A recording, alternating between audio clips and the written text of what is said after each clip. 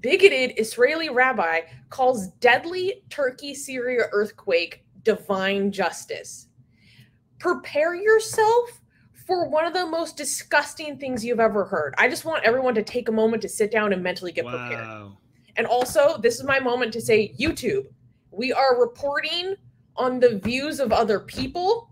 These are not our views. We condemn these views, and we are talking about this for educational purposes. Okay, now let us continue. Recently, Shmuel Eliyahu, a member of Israel's Chief Rabbinate Council, the Chief Rabbinate Council, stirred up controversy by describing the devastating earthquake that struck Turkey and Syria as, quote-unquote, divine justice. He expressed his views in an article for the Olam Katan, a conservative religious right-wing weekly newsletter. In his Friday column, Eliyahu claimed that God punished the countries affected by the earthquake for allegedly mistreating the Jewish people, even comparing the quake to the drowning of the Egyptians in the Red Sea in the biblical story of Exodus. So, quote, this is what he is saying. YouTube, this is what he is saying. Quote, there is no doubt that those who have seen the Egyptians drowning in the sea and did not remember the whole event from beginning to end would have been filled with great pity for them and would have tried to save them from drowning, Eliyahu said in his op-ed. But the Israelites sang songs because they knew the Egyptians and understood that these drowners wanted to kill some of them and to continue to enslave the rest. They sang songs because they understood that there was divine justice here intended to punish the Egyptians who have drowned the children of the people of Israel in the Nile so that the wicked in the world could see and be afraid.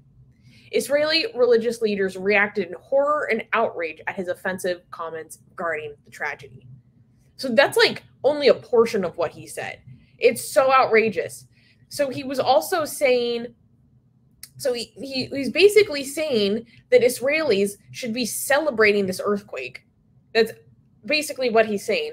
And then he also said, quote, God is judging all the nations around us who wanted to invade our land several times and throw us into the sea. This is about Syria, which abused its Jewish residents for hundreds of years in the blood libels of Damascus and others, and which invaded Israel 3 times in order to kill and destroy.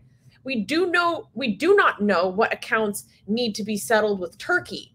It's such a gross way to think about it, which has defamed us in every possible arena. But if God reveals to us and tells us that he is going to judge all our enemies, we just have to look and understand what is going on around us. This is so disgusting. This is so disgusting. YouTube, these are not our views. This is the views of a hate preacher we are condemning. He went on to say, everything that happens in order to cleanse the world and make it better. Can you believe this? That's disgusting. Wow. Do you think he's doing this on purpose to get attention, or is that just how he thinks? I mean, probably both. Maybe both. But this does seem to be reflective of his views in his history. Like, he is a crazy anti-Arab racist. He's pushed for stripping, Arabs. Not that we think Turkey is Arab. For people who think like that's what we're saying, that we like obviously. No, we don't think that. We're just referring to context about his beliefs, right? Yeah, So he is super racist against Arabs, virulently anti-Arab.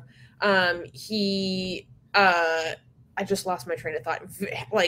Crazy anti-LGBT. And he even encouraged these Israeli boys that killed the Palestinian women, saying that, prison is the beginning of political revolutions anyways. So basically praising these 6 young men that went in and killed an innocent Palestinian civilian. So really, really disgusting and virulent stuff. So obviously he has, he literally says that he's like, oh, I don't know why God is punishing Turkey, and goes on to say that he's assuming it's because of their slander against Israel. Which is weird because Turkey is now closer to Israel than before. So it keeps going up and down. I have a comment in the live chat, which I want to call out because I don't like it. Wanda's this is saying, disgusting. yes, Wanda's is saying, I hope all non-Muslims in Turkey and Syria are okay. Get the fuck out of here. That is really bad. Oh my God. Wanda's, that is really tribal. This is not something we want to be tribal about, okay? You think all of these children, 3-year-olds, 6-year-olds who grew up in a Muslim family, you hope that they're not okay when they're buried under rubble? What the hell's wrong with you?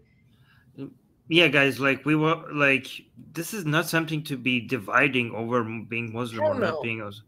And also not like, I mean, you're right, like, but the adults too, like, I mean, are you not gonna wish the Muslims well because they be Muslim? That is disgusting. I only use the child's example because theoretically someone who would say something so gross would realize that having that sentiment held against a child, is an innocent child, is freaking insane. Yeah. Guys, like we don't have any issues with Muslims other than having disagreements with them, okay? When it comes to wishing them well, wishing them better lives, wishing them happiness, wishing them, prosperity, and all of that, we don't hold back whether people are Muslims or non-Muslims. Like, and we try to, each one of us should be trying to make this world a better place for everybody, including the people who we have disagreements with. Like, why would you I don't know. Like, okay, so he's saying atheists face constant persecution in these areas, and I don't consider children Muslim. Okay, well, adults as well. First of all, yeah, atheists face constant persecution. That is nothing compared to having your house drop down on you. Okay, so whatever atheists are feeling in Turkey now, this is a devastation. Like this is such an equalizer. You're gonna wish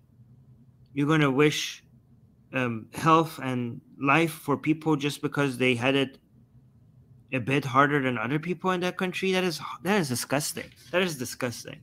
This is disgusting. I call out this. This is one of the most depressing comments I've gotten in our live chat in a long time. This is straight up depressing. Holy crap. Yeah. I'm sure there are Muslims who are better than this. I mean, you're an atheist, but I'm sure there are Muslims. Yeah, easily. Yeah. There's hundreds of thousands of Muslims that are better than this sicko. I would say, as an atheist, I would say there are Muslims who, in an earthquake, they wouldn't just wish well for Muslims, right? They wouldn't just hope that Muslims are doing okay. I say there are Muslims who, in an earthquake, they are wishing the best for Muslims, Christians, atheists, right? So even though you're an atheist, I think that I would side with the Muslims in this over you, because I think Muslims are better. Most Muslims are better than this atheist. But yeah, go on. Exactly. Any Muslim that has a shred of freaking humanity and cares more about the well-being of people than a in-group, I have more in common and would rather be with that person any day of the week than this freaking atheist. Disgusting. Yeah. But that's why we're here, Armin, okay? We're not here to pretend like our community is just sunshine and rainbows. We're here to talk about BS and call it out when it shows its ugly face. And we saw a very ugly face today. Yeah. Susanna is saying people should learn how to differentiate between ideas like religion and people who follow a religion. The problem is that the idea is not the people. Yeah, I mean, these are just disagreements, okay? We have disagreements with Muslims, right? That doesn't have to lead into, considering them not, our enemies. Less human. Yes, yeah. Get my best-selling book, Why There Is No God, for free. Click on the link for it in the description.